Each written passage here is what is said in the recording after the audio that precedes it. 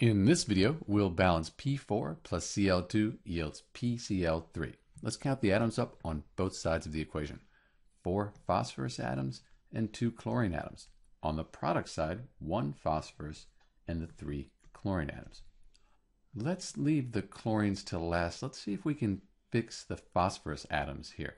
Because if I put a coefficient of 4, this 1 times 4, that would give me 4 phosphorus atoms, and those would be balanced. And then the 3 chlorines times the 4, that would give me 12 chlorines, which is nice because now this is an even number.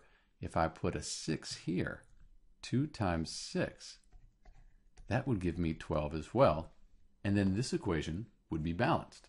And that's it. That's the balanced equation for P4 plus Cl2 yields PCl3.